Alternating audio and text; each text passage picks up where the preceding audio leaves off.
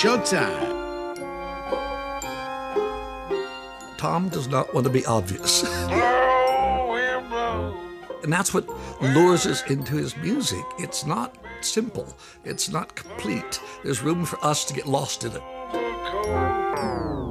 Wasted and wounded, no, it ain't what the moon did. When he sings, he goes into that completely monstrous demon voice, like he's possessed.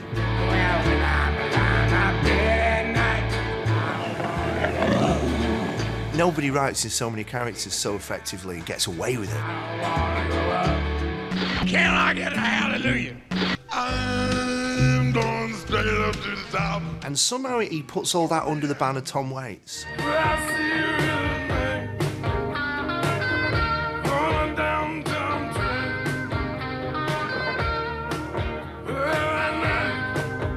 Every night is just the same. How does a guy with a voice like that decide to be a singer and succeed? Well, it was a choice between entertainment and a career in air conditioning and refrigeration. I was just so impressed with his, stage persona, because that's what it was, really. How much of that is real? I don't know. They say that I have no hits and I'm difficult to work with. And they say that like it's a bad thing.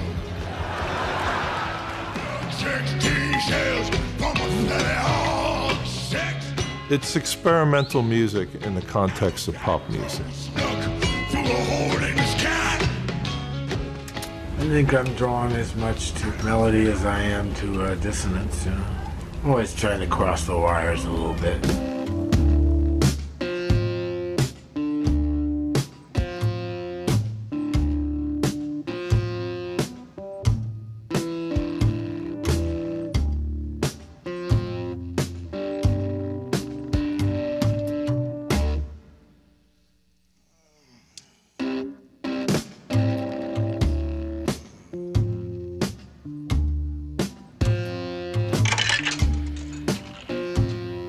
Do you have any philosophies about writing? Yeah, never sleep with a girl named Ruby and never play pool with a guy named Fats. I was born at a very young age, and I was born in the backseat of a yellow cab in Murphy Hospital parking lot, and it was kind of a Thunderbird moon that crawled across a muscatel sky there. So I decided what I was going to do very young.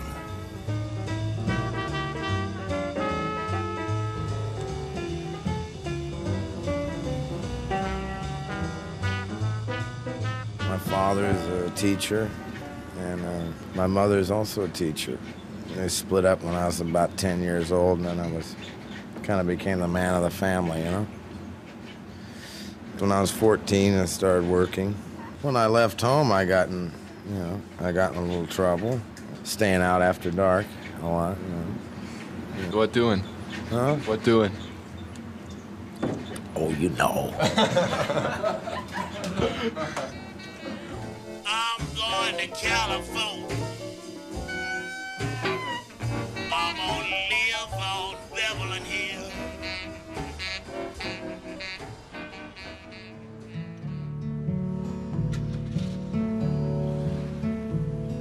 He's an extraordinary painter of pictures, as well as a teller of stories.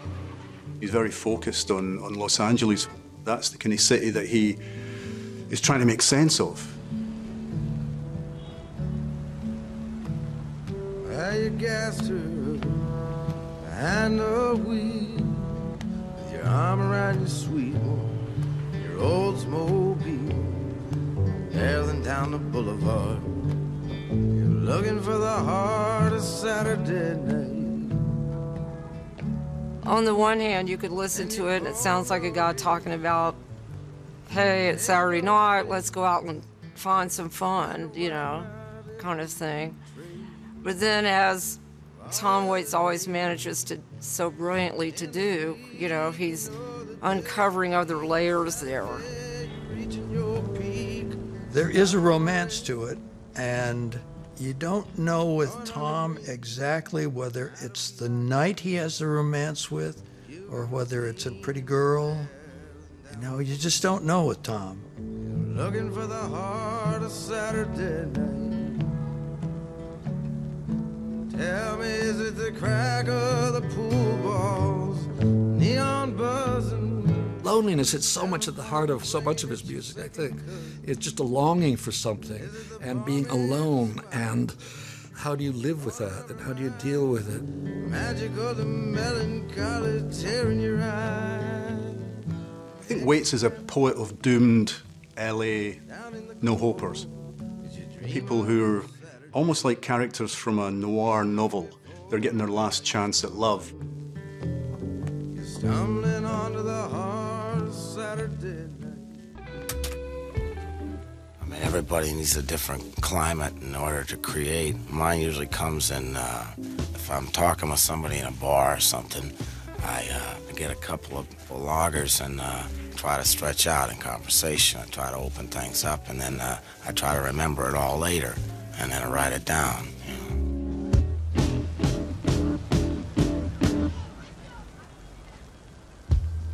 We got in a taxi and he started talking to the taxi driver right away, like he was his next door neighbor or something.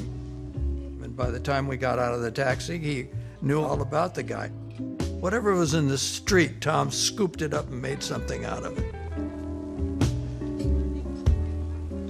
We all fancied ourselves as these characters that Tom was conjuring. Well, who isn't looking for cinematic romance in their everyday lives? There's a real romance to hanging around these places. It's where you go to meet girls, but it's also where you go to invent yourself in strangers' eyes.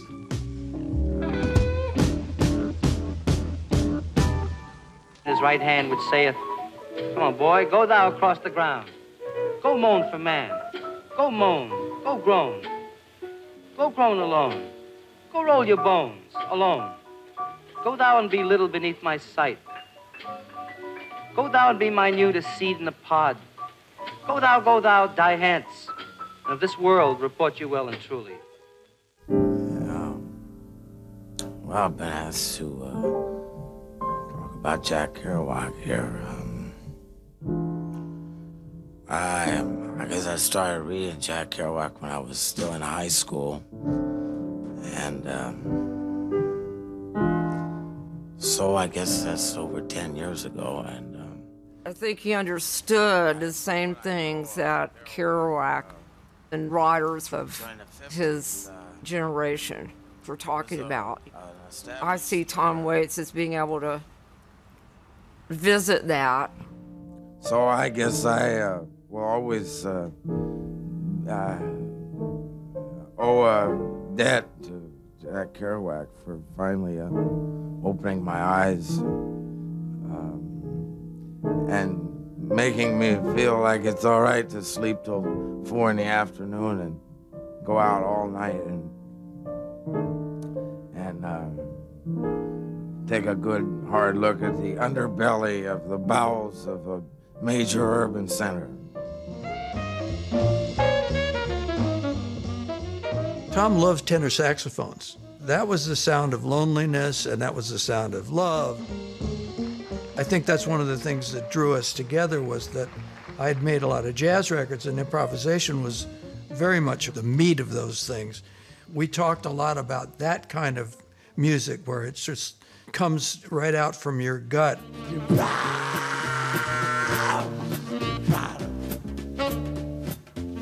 All about the kind of cat that would sell you a rat's asshole for a wedding ring.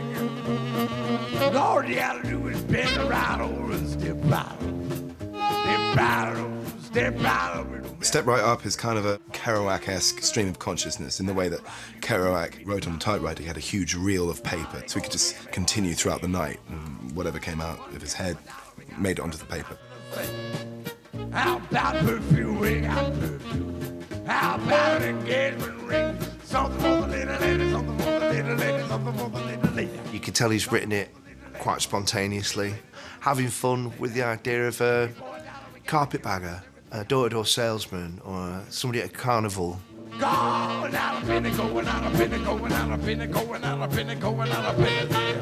50% off original retail prices. All these brilliant phrases from not even modern advertising parlance, it's 40s and 50s advertising parlance.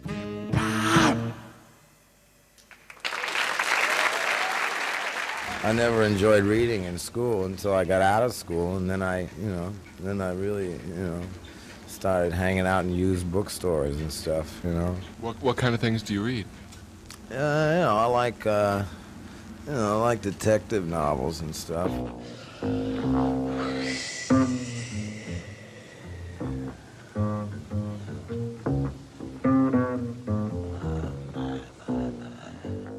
The prostitutes and the pimps and the different odd characters who inhabit all these songs and the world that Tom Waits has created. There's a sort of tenderness, but there's a slight edginess and a danger as well at the same time. Costello was the champion, the St. Moritz Hotel, the best inside of Fairfax, reliable sources tell. Now his reputation is at large. He's down at Ben Frank's every day, drinking coffee, waiting for the one that got away. He's got such a flair for theatrical, with his love of cinema and this love of noir, and he has fun with the whole thing.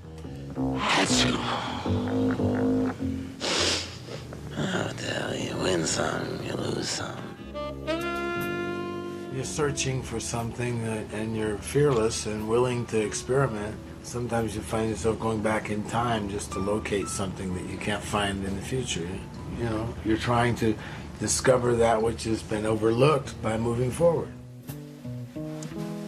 Well, it's all about a small little town in Northern California.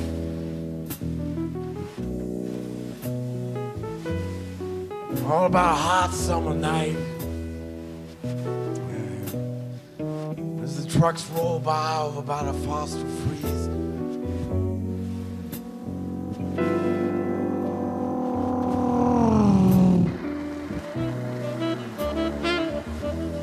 A song like Burma Shave really has got a sense of the Badlands about it. It's a doomed relationship. It's a couple on the lam.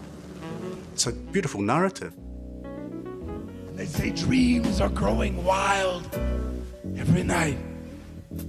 Just this side of a little town I know called Burma Shave. Burma Shave, of course, is also an advert. It's the American dream. There's something out there that you need, you require, that will change your life for the better. You need Burma Shave. Why Burma Shave? It's very into using advertising as metaphors for the dreams that these people have and a cheap, accessible way they think of getting hold of their dreams.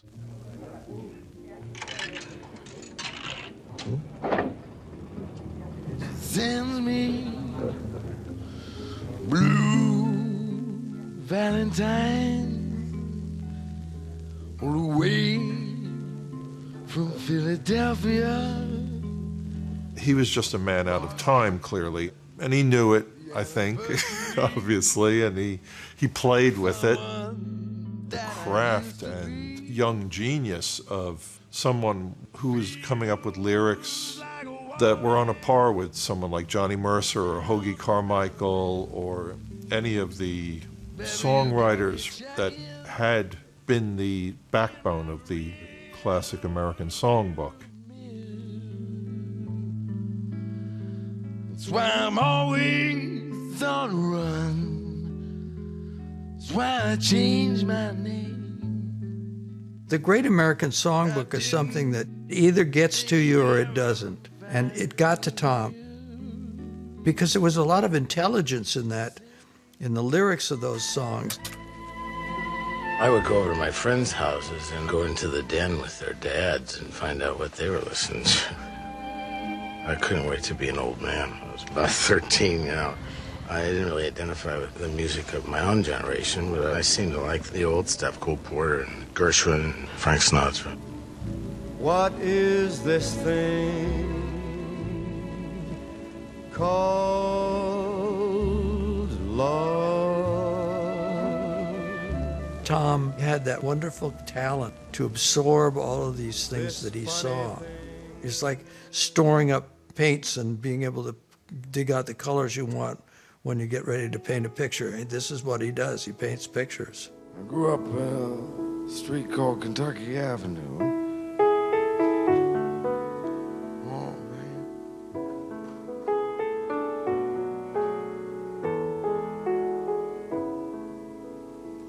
And I was born at a very young age.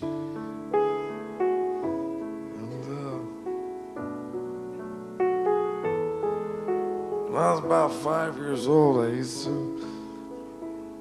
to walk down Kentucky Avenue collecting cigarette butts.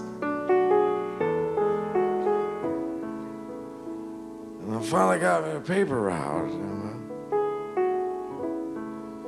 I used to get up at 1 o'clock in the morning so I could deliver my papers and still have time to break the law. When I first heard that song, it broke my heart. When he talks about taking the spokes from the wheelchair of the kid he's with and putting them on his shoulders as if they're wings.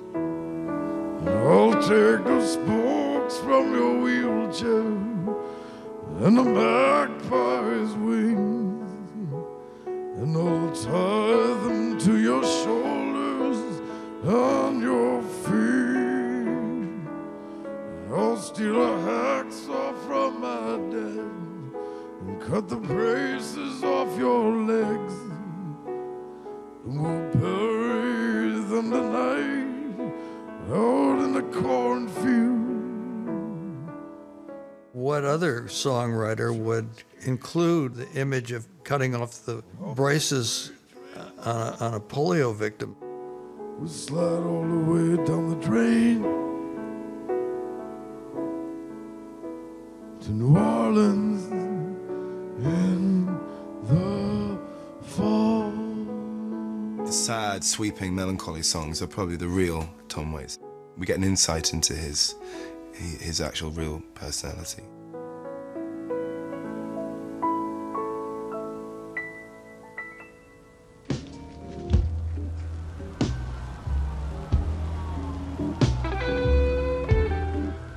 At the time that Tom was busy writing songs about LA, if you wanted to find it, you could find some really sleazy parts of LA and the people that went with it.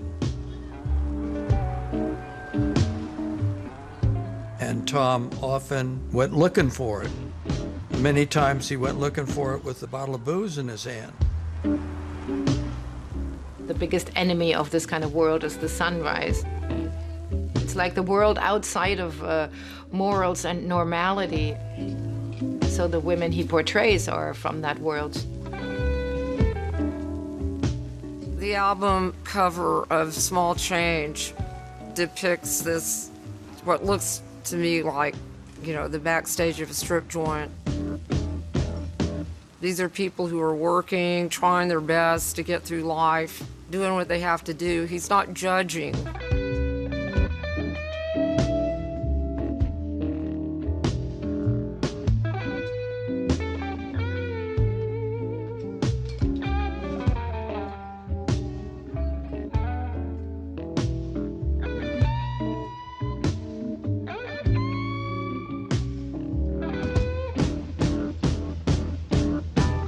Waits and all his worldly goods have been crammed into 2 rooms in a fairly seedy motel in Hollywood's red light district.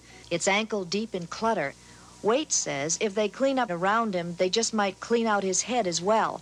Your songs are about waitresses and bartenders and bums. Why do you celebrate these people in song? For the same reason that a lawyer hangs out in a pool room, or you find a lot of photographers at a wedding, you know? Because I find a lot of ideas here, and there's a lot of life going on around here, and, you know, so I'm kind of a bit of a private investigator, maybe, you know? Yeah, I love you. I love you, Murray.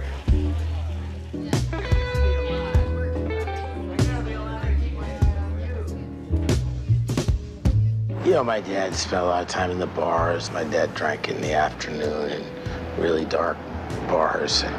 So I was drawn to the dark places.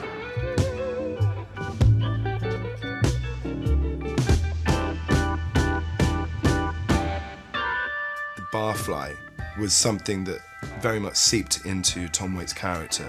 So he became the crumpled suit, you know, going to bed in the suit, shaving 2 days before the performance, so you've got a 5 o'clock shadow. And he created a character that people could recognize, but he made it his own. As far as being a character in my own stories, I remain in all of the stories, but at the same time, I think the creative process is a combination of imagination and experience and memories, and you know, so by the time the story is finished or the song is finished, it may or may not resemble where the story came from. He said, I went down to Skid Row. I drank a bottle of whiskey, threw up, and wrote Tom Trobert's Blues.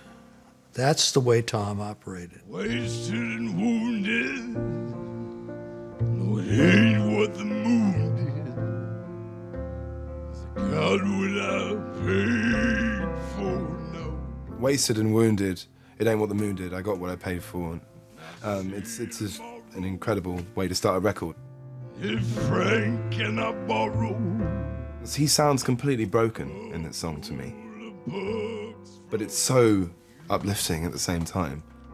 To go waltzing Matilda, waltzing Matilda, you come a waltzing Matilda with me. Every song is like a little creation of the moment. Somewhere at 4 o'clock in the morning, in between 4 bottles of whiskey, 3 packs of Gauloise. And I'm tired of all these soldiers here. It's trying to find some truth, and the only way you can find it is to really go deep and kind of abase yourself, and then you find out what's there. To me, he is a mixture of Satchmo Armstrong and Humphrey Bogart. So would you welcome the curious and the very talented Tom Waits? Yeah.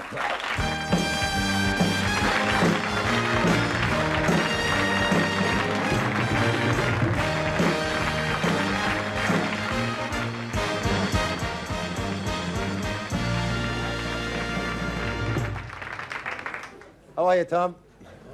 Better than nothing. Yeah.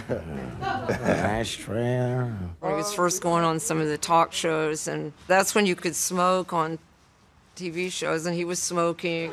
At 29, you write about all of these things that happen to you, like this sort of like a low-life thing that happens. You know, this song that you're going to be doing. You read that right off the page. No, I didn't. Yeah, you did. Said low life right there. Where?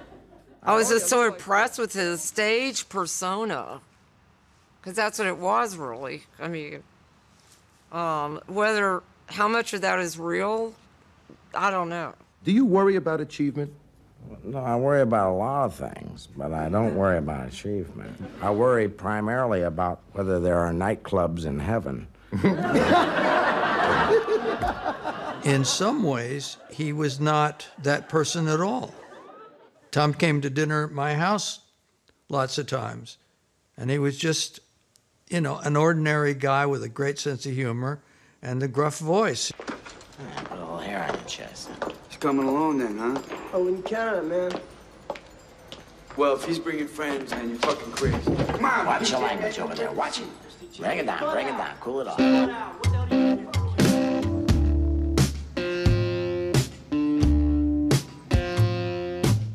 I'm writing now. I'm writing an album. Tales of Woe from Heart Attack and Vine. It's gonna sound a little more like James Brown and the Famous Flames, that kind of feel to it. I gotta shake this old wino image, you know? This old song dealing with urban problems. Heart Attack and Vine, this mythical street corner where there's a bar or a diner. It's the very inkiest his writing gets and the most frightening, but it's ridiculously cool.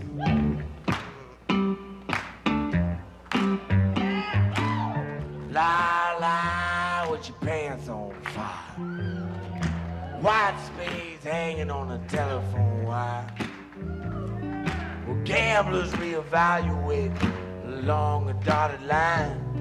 You never recognize yourself, a heart attack in line. He uses his voice as a gorgeous instrument for getting across the meaning of these lives. And, you know, the gravel in his voice is the gravel these people are having to walk along. When he sings, he goes into that completely monstrous demon voice, like he's possessed. I'm the gravelly voiced singer. Invariably, that's how I'm referred to. Gargling with various cleaning products, that type of thing. You know, they're trying to be funny. I'm okay with that. My wife said, I've never really listened to him because he scares me, you know. And I said, what if I quote the lyrics while the song's on? And now she's a huge fan because she loves great words. Ponies on China White, short and fat of punk. Don't you know there ain't no devil, there's just God when he's drunk. You know there ain't no devil, it's just God when he's drunk. It's fantastic. It's the duality of man, it's the duplicity of the character in the song, and it's also we're all capable of being great, we're all capable of being truly awful.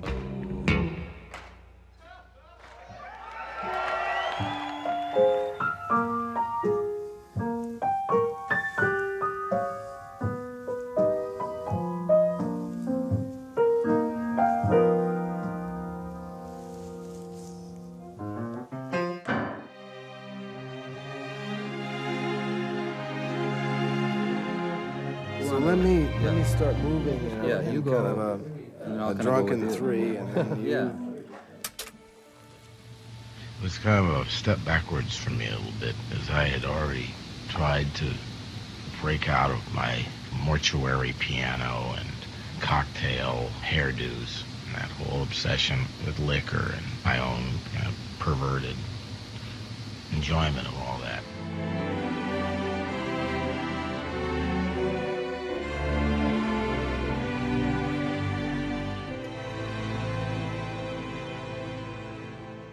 He said, I was sitting there playing the piano last night and there was a knock on the door and the prettiest girl came in. And she said, what are you doing here? And he said, I'm writing songs for One from the Heart, for Francis. And that was the beginning of that romance. And how did you meet this guy?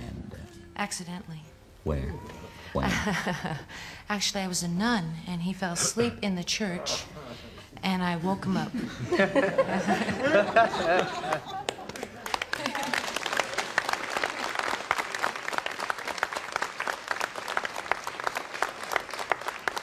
Now, that's not true. It depends. No, we were both. I was working for Coppola Studios, Zoetrope Studios. And did you saw him perform musically several times, presumably? Never. Had no idea who or what he was. And in fact, he frightened me.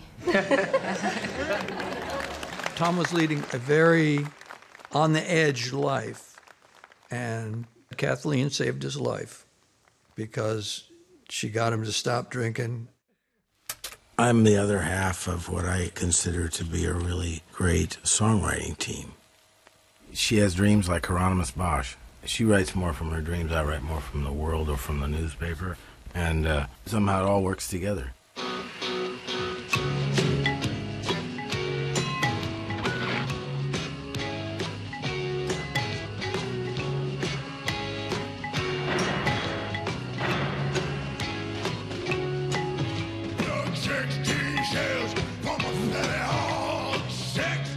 Swordfish trombone, what the hell is that?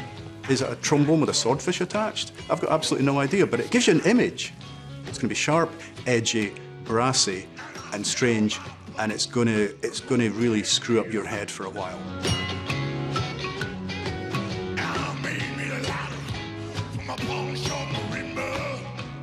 When you don't realise where it comes in the lineage, Swordfish Trombones is even more spectacular.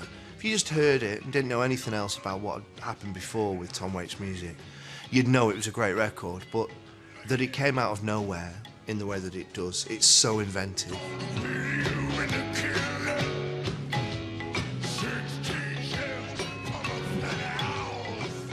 It's complete artistic reinvention. He sort of went from black and white film noir to kind of some completely garish Technicolor.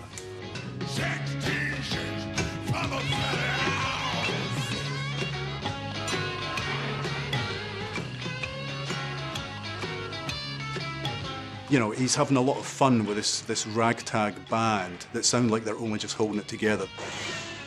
And these almost stream of consciousness lyrics and the howling blues voice.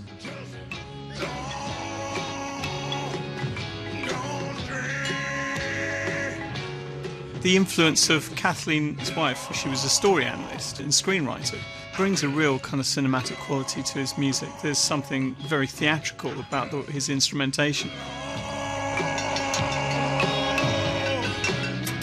She changed the way I hear music. It made me more rhythmic, more fearless, more percussive. The idea of make your own instruments. You don't have to play that if you don't like that. Make one yourself. Make one that sounds better.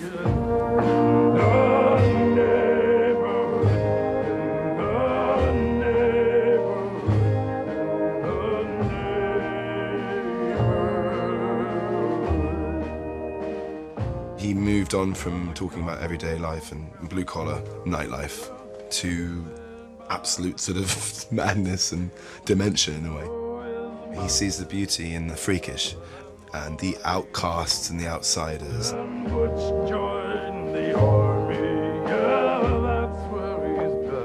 Sully on Swordfish trombones, within individual songs, he's jumping from a kind of an escape criminal, but then suddenly he's a leprechaun. Okay, Tom.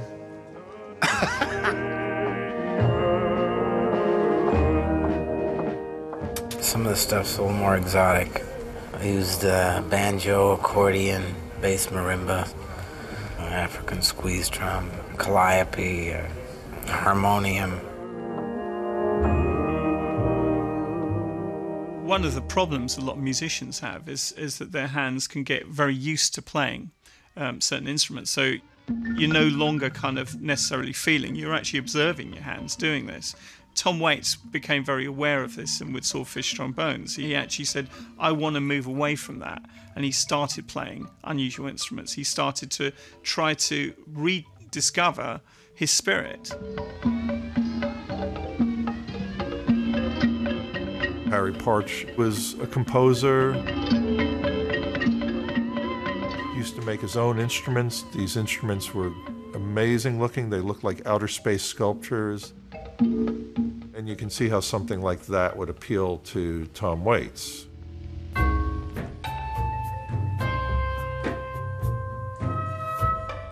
In Shore Leave, you can hear a chair being dragged across the floor as an instrument, you know? And that's pretty amazing that he did that. He probably heard it and go, hey, let's put that in the song. 8 o'clock. Show's about to start. Come on in. Shore Leave is a song is another one of those tied neatly with a bow. You have a character, you have a situation. He tells you exactly what you need to hear, right down to the tiniest detail. I think I could probably recite the whole song from the top. Do you want me to have a go? With bloodshot eyes and a purple heart, I rolled down the national stroll. I've jumped a lot, I have, haven't I? With bloodshot eyes and a purple heart. With bloodshot eyes and a purple heart, I just rolled down the national stroll. I worked at a restaurant in Sailor Town for a long time in National City. It was next to a tattoo parlor and country western dance hall. And I sat down and wrote a letter to my wife. I said, baby, I'm so far away from home. And then it gets towards the end and he says, I wondered how the moon that shines down over this Chinatown fair could look down on Illinois and find you there. And I wondered how the same moon outside over this Chinatown fair could look down on Illinois and find you there. An aching bit of classic Waitian romance at the end of this sort of portrait of a sailor on his shore leave.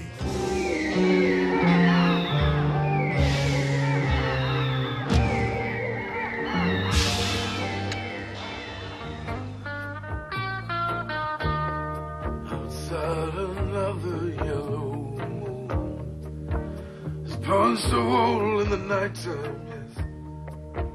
I climbed to the window and down to the street. I'm shining like a new dime. I feel that Rain Dogs was probably very much influenced by Tom and Kathleen and their kids living in New York City. New York is so concentrated, it's like in your face. Well, I see you tonight on a downtown train. That had to be a huge influence on him, just being there.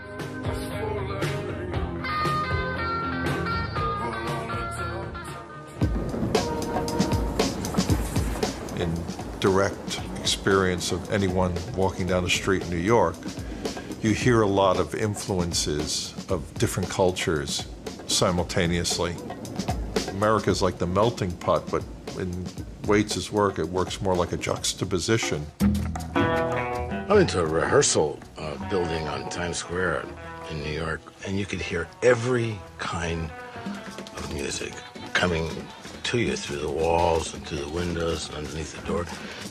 You heard African bands, and you heard like comedians, and I think I just like the whole melange of it. The way it all kind of mixes together. I like hearing things incorrectly. I think that's how I get a lot of ideas, is by mishearing something. I was just messing around. We were just jamming, and I just stuck the alto and tenor in my mouth and playing it. He walked in the room and he goes, "What are you doing? What is that? What are you doing?" Like, "I don't know, just messing around. Let's use that." I ain't going back to Detroit, and that's for damn sure.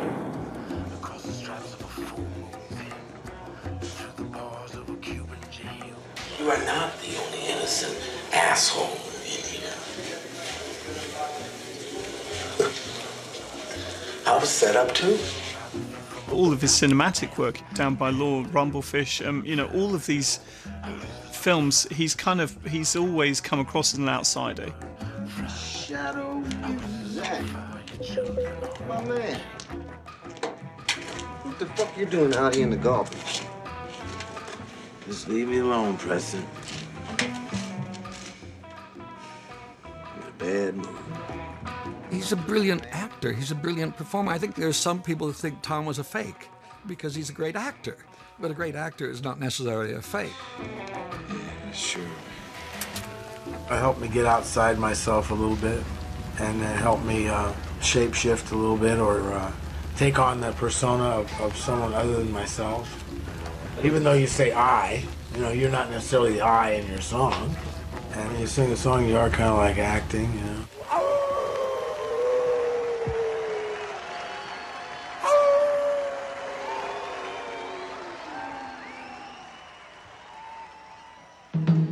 Inside a broken clock, scratch the wine with all the windows. Taxi, taxi, taxi, we're round the walk. Huddle the doorway with the rain dogs. All right, I'm a rain dog. When I started playing with Tom, not only was he doing the more avant-garde stuff, but he was also getting into European stuff like Germany. Those kind of tunes which no one else was doing. Kurt Weill, Three Penny Opera, and those things were a huge influence at that time for him.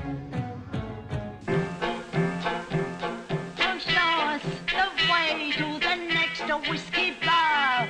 Oh, don't ask why. Oh, don't ask why. Somebody told me, hey, you sound like this guy Kurt Weill. So I was thinking I was kind of moving in that direction without knowing how or why. And he took melodies that were very alluring And he said things very disturbing inside of them. And I think I'm drawn to that. All right, I'm a red dog. He was always a showman, but now he was sort of saying it's vaudeville.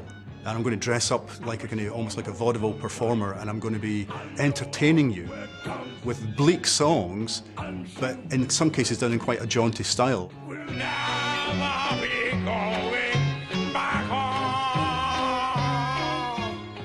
He loves to crawl into kind of wicked, clownesque personalities and express through that something very urgent and strong that almost I find he would be too shy to do as himself. So I think the role-playing for him is definitely a way of being able to express himself more extremely than he would dare as Tom Waits. Welcome to Miss Kiko's Chi-Chi Club. It's showtime. Blow him blow, wherever you may go. Put on your overcoat, take me away. If I started dressing up and singing in different voices and pretending I was from different centuries, I'd get kicked out of my band for a start, you know. But Tom Waits, that's all he's ever done. This mid-period Tom Waits is much more stylized. There's much more artifice. He's clearly saying all this contrivance is to an end.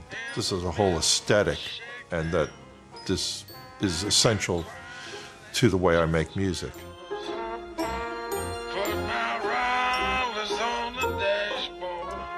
One of the things that connects me and Tom so closely is the circus and the freak shows were my childhood. The carnival was always, you could descend into hell and come out.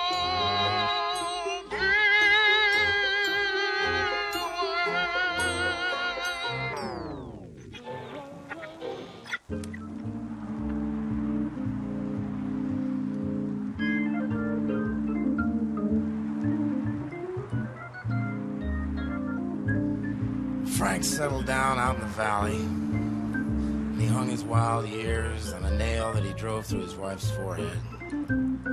He sold used office furniture out there on San Fernando Road and assumed a $30,000 loan at 15.25%, put a down payment on a little two-bedroom place.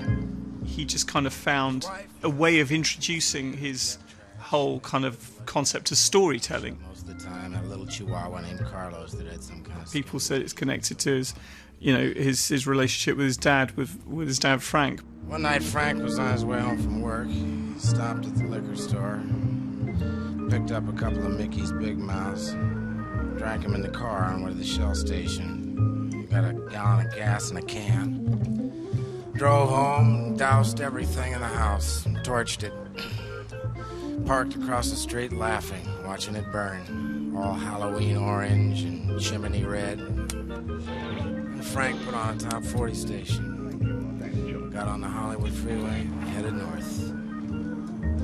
Never could stand that dog. The American dream is to have lots of money and to be a success. And you don't get many songs about people who've got lots of money and are a success in Tom Waits' songs. They're desperados. Charles Bukowski had a story that essentially was saying that it's the little things that drive men mad. It's the broken shoelace when there's no time left that sends men completely out of their minds. And so this is kind of in that spirit. And I think there's a little bit of Frank in everybody.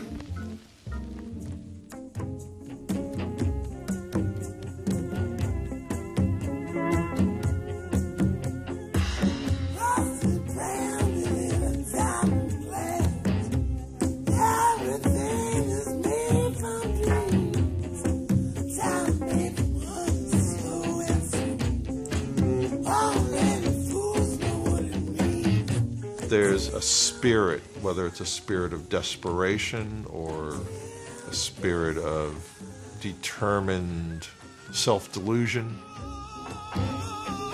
there's still, to all these characters, a sort of fractured, broken nobility to their indignity, to their unseemly demises.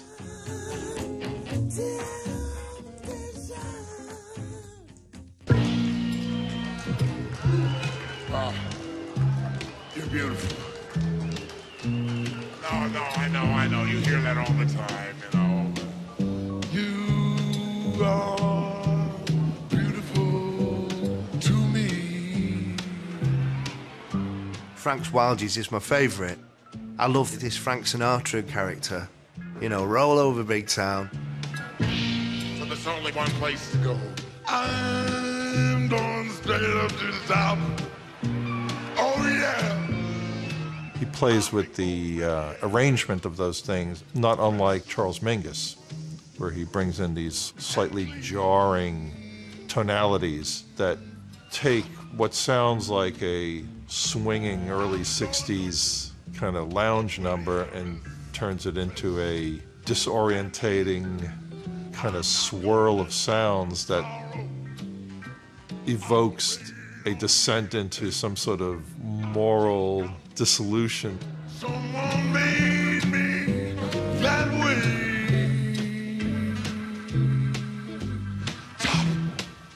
He was just trying to go for not making it straight.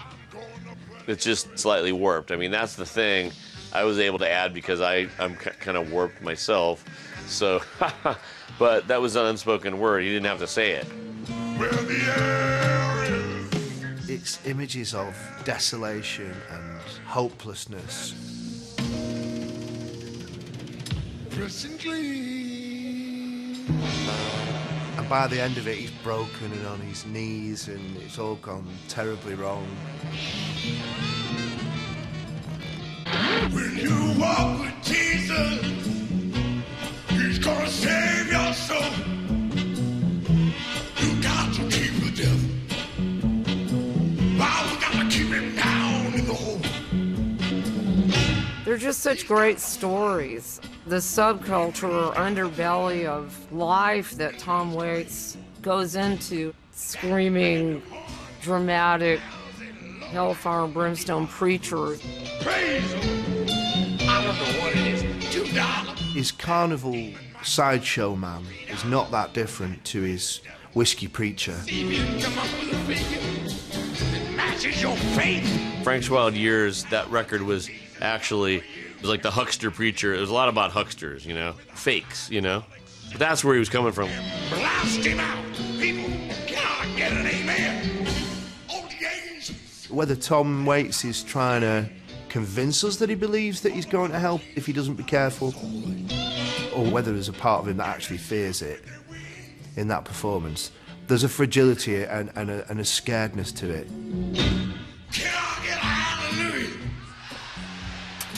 There are a lot of preachers in my family.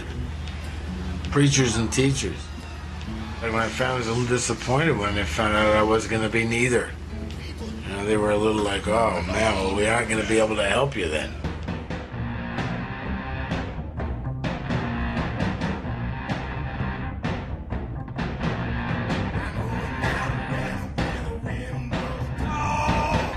By the time Waits gets to Bone Machine, just think of that as a title, Bone Machine. I mean, what is it? It's human beings or animals. It's life, but stripped to its absolute bare minimum. It kind of takes away everything we think of as being human. There's no soul, there's no fun, there's no anything, it's just a machine.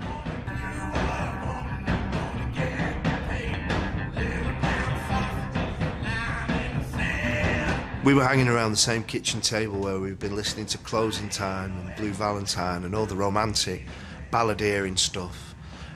We were listening to it when Bone Machine came out, and it scared us all to death. I think we perhaps listened to it all the way through once, and then we're like, should we put the romantic ones back on? Mom heard the title Bone Machine, and she said to me, Tom, why do you always have to degrade? Because I think after hearing the title, she was worried about my soul. She said, don't forget, Tom, that the devil hates nothing more than a sane Christian. So I thought would also make a good song title. Tom is obsessed with death. There's always decay, the end of things, and it's all pulling him down into the earth. It feels like it's being recorded outside, using the skulls of dead animals in the middle of the woods somewhere, and he's gone completely insane. We all just hit a bunch of sticks in the parking lot, and I was like, man, this is just the greatest experience ever, you know. Would you care for an old Dr. Theod or canapé? No, thank you, Mr. Renfield.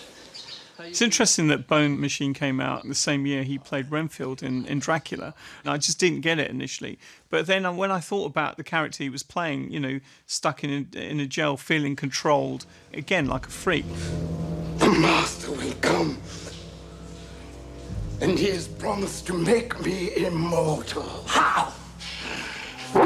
There's something very stylized and very circus-like and very kind of cabaret-like about the way he plays Renfield. It felt totally congruent with everything else he was doing.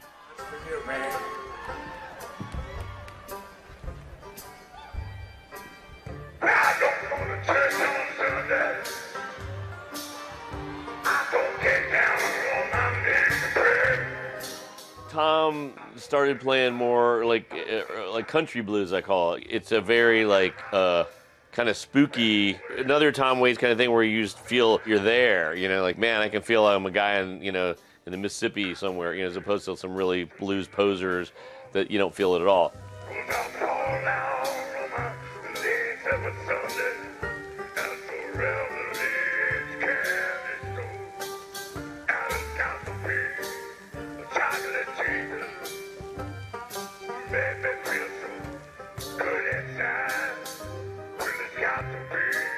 I think he gets to the heart and the essence of blues with Mule Variations. It's got something that really feels like it's reaching back into time and finding something that's so different, you know, and yet is totally him. It's his identity within all that.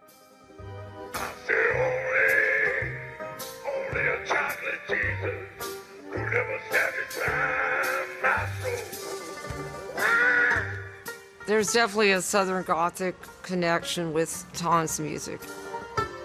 Whether you grow up in San Diego, California, or Jackson, Mississippi, or whether you grow up in a ghetto or a middle-class suburb, it's all about your perception, how you view the world. I mean, that's what makes a good artist.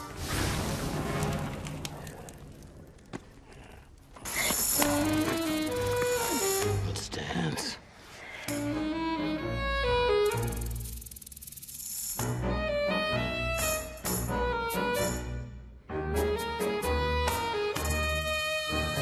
When it came to doing the Imaginarium of Dr. Parnassus, and we had the devil himself, and I couldn't think of anybody better than Tom, especially because his voice, I mean, I just love that voice. To be able to talk like Tom is really a joy.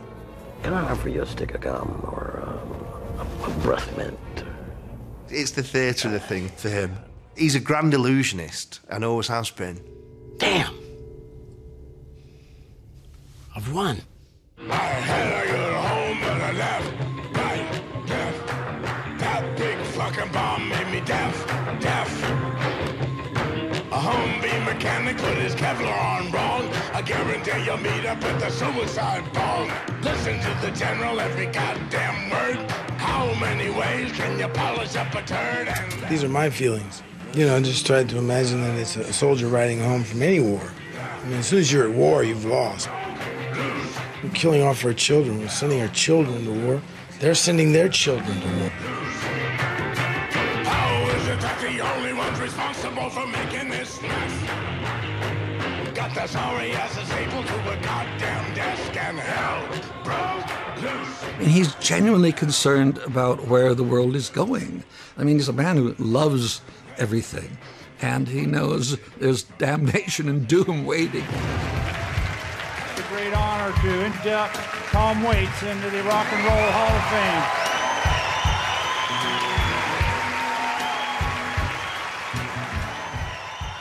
You know, songs are really just very interesting things to be doing with the air. And they say that I have no hits and I'm difficult to work with. And they say that like it's a bad thing.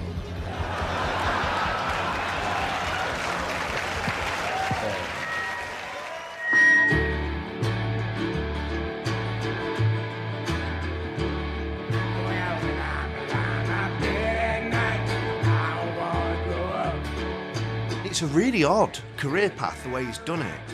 He wrote the simplest ballads in the most recognisable form right at the beginning, and he excelled at it. And then he starts exploring, and then he starts looking for a different voice.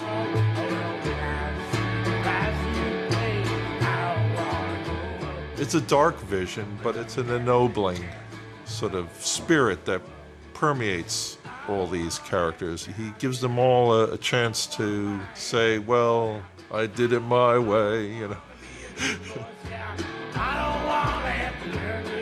It doesn't matter whether he's singing about the darkest stuff happening in the world, but the actual sense of showmanship and the sense of theatre and the musicianship means that you can't help smiling or grinning.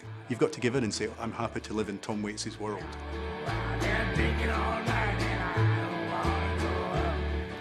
It's rather mystifying when you think about songs, where they come from, and you don't really go to songwriting school. You learn by listening to tunes, and you try to understand them and take them apart and see what they're made of, and you wonder if you can make one too.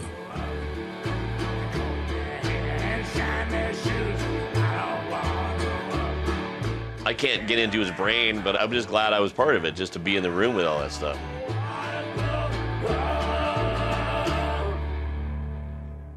Looks like the press conference is about to begin. He's a complete outsider, and he was faithful to himself. Calm down.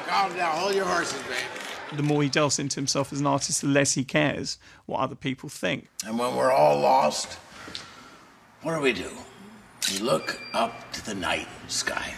If you're going to go after who is Tom Waits within all these characters that he conjures for us, he's all of them. Are there any more questions? I want to know what he's going to do next, is all I want to know. What's he doing in there? Come on, Tom, come out. Don't go into that barn, Tom.